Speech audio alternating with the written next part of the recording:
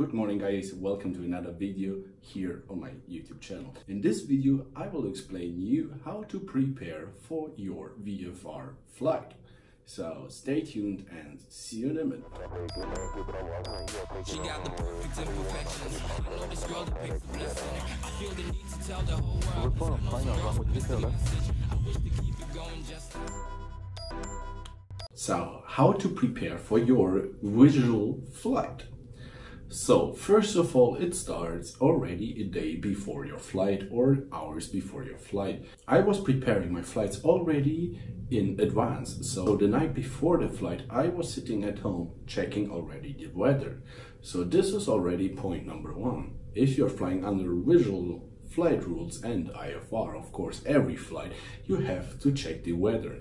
If you are within the limits, if there are dangerous clouds like CBs, or if there are thunderstorms or mountain waves. So all the time, check your weather already in advance. If you check the weather properly, then you cannot encounter surprises, and surprises are always bad for you guys. So now you have to plan a route. So how to plan a route according to your slot. So if you are going 2 hours and the weather looks fine in your departure aerodrome and your arrival aerodrome, then you can start to plan a route. Let's use, in my case, from a flight from Lleida to Sabadell with a touch and go in Girona. So I check the weather, everything is fine. So visual flying means that you are flying according to map. So you have to check the map and look outside to check for visual points. The so-called visual points or visual reference point have to be clearly defined. So it makes no sense if you are taking a field, because field or farms, there are a lot. So take big roundabouts, churches or castles. Use rivers or lakes. These are the best reference points because you can even see it from a bigger distance. So if you find your route and you have all your points, you can start to calculate the flight time. If you're within the limits, you've done a great job. So as well, you have to think like 2-3 steps forward. In case something happened on your destination aerodrome, you need an alternate aerodrome. In Europe, you have a lot of aerodromes, so you have a bigger option to choose your alternate aerodrome. Another very important thing is write all possible frequencies down what you could encounter on your flight. This will decrease your workload during the flight. As you see here in my knee board, I have on the very first page all possible frequencies written down in a table. So of course it starts with Lleida and Barcelona approach. But if you are coming to Girona, you have an ATPL frequency. So to decrease your workload, write it already down in advance and you don't have to search the frequencies on the chart. Second of all, choosing the right altitude. Choosing the right altitude, you can do it with the chart. The chart gives you for each sector the minimum safe altitude and the maximum VFR altitude.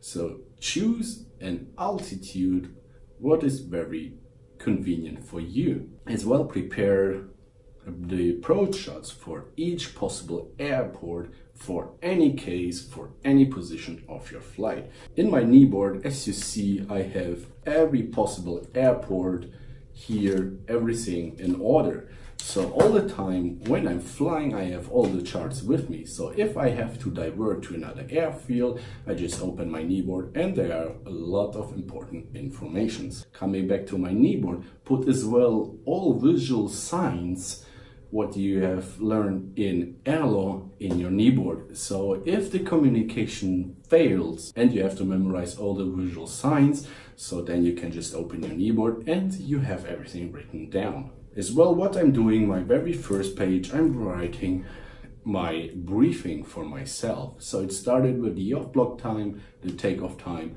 the landing time and the on-block time. And as well in the VFR, you have to count your total landings.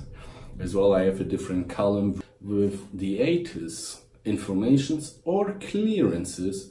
So if you need them, you can just take a look on the knee board and you have all the information.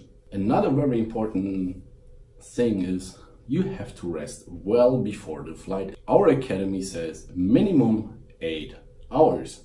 So don't go to the party a day before, prepare your flight, watch a movie and go to sleep. You have to be well rested that your brain works properly during the flight and you are concentrated. So now the day of flying comes closer. So first of all, you have to send the flight plan. So after you send the flight plan and you got the confirmation that your flight is approved, then you can start with your outside check.